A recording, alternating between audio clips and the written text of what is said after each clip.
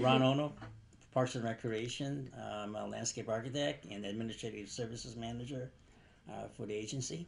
Well, the Bikeway Master Plan, actually, the city has one for a number of years. When I got here, they already had one.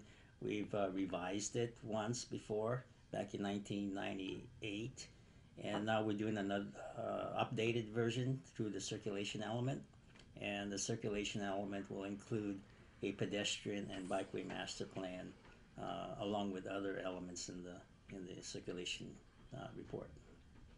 Okay, this is a plan of our existing trail system, the Santa Ana River and our Golden Loop, which is partially completed. In order to actually complete the Golden Loop system, we need to take it up to Santiago Park and then Memory Lane, and the Memory Lane will eventually hook up to the Santa Ana River that will complete what we call our City of Santa Ana Golden Loop bike trail system. Our proposed master plan indicates 18 miles of Class 1. Class 1 is bike trails that's off-road, and 46 miles of Class 2 bike lane. Then those are bike lanes in the street. Of those mileage, we currently have 13 miles of Class 1 and 3 miles of Class 2.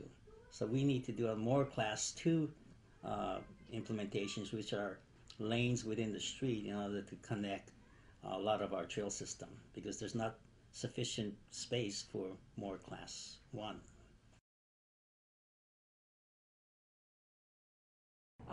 Living a green life, whether it be biking or recycling, and saving energy is important for young people to understand, because that's the future to really having a more efficient environment.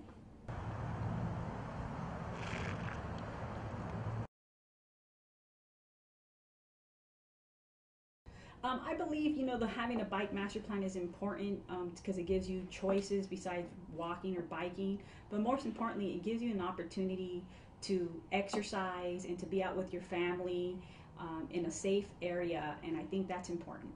In fact, the bike lanes would help. Right now, if you're riding the street, you're out there in the open. There's no demarcation on where you're safe, so to speak. That's not to say the bike lane won't protect the bicyclists. It just creates a separate lane for the bicyclists, and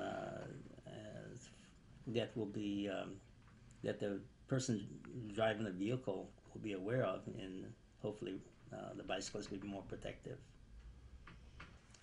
To provide a alternative source of transportation throughout our city that's environmentally friendly and provide healthy exercise for residents through bicycling and going to various locations in our city.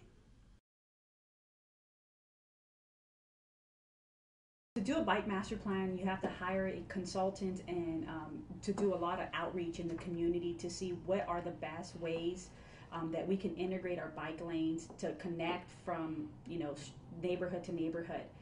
So that's where most of the costs are.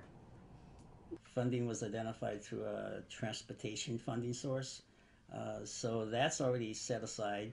Once the plan is completed, then the challenge is going to be to find the funding through grants or the funding sources to implement that master plan.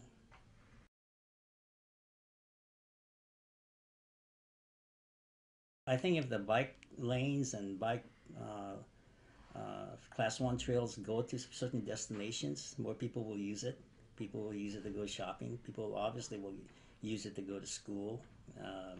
So I think more people will use it. Yes, I do believe that our residents will use the bike lanes. We have a lot of people that ride bikes, and it's a safe way to get around. Yeah. Oh yeah? Yeah. So it's for the city of Santiago? Or City of Santa Ana. You guys can